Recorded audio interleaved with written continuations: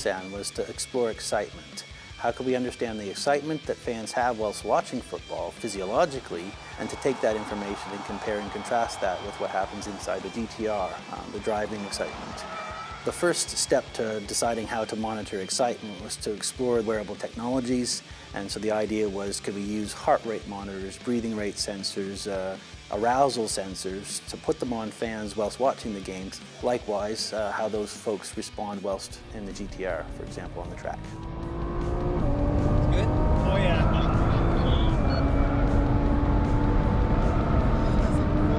I'm sweating. You know that in this excitement it's true. My heart is gonna. It's like a roller coaster, you know? I'm so glad I haven't eaten before. I think that's the most exciting thing I've ever done. Yeah? One of the best track in the world, and on one of the best cars in the world. Absolutely. So the similarities that we saw came from the Bayern Munich-Juventus match, which was 4-2, and the GTR day. We found that the heart rate responses of the supporters at the match and the GTR passengers were broadly comparable.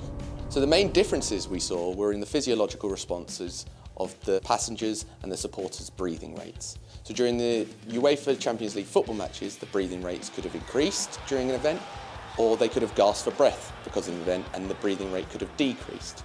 However, during the GTR track day, breathing rate increases, which suggests that there's more of a sustained excitement throughout the track day passenger experience. So what we concluded is that both events are equally exciting, but that the supporters and the passengers experience that excitement in very different ways. The ultimate aim of this is to try and create a global excitement index across a whole broad range of activities. And with Nissan, the sky's the limit of where we might go next with this.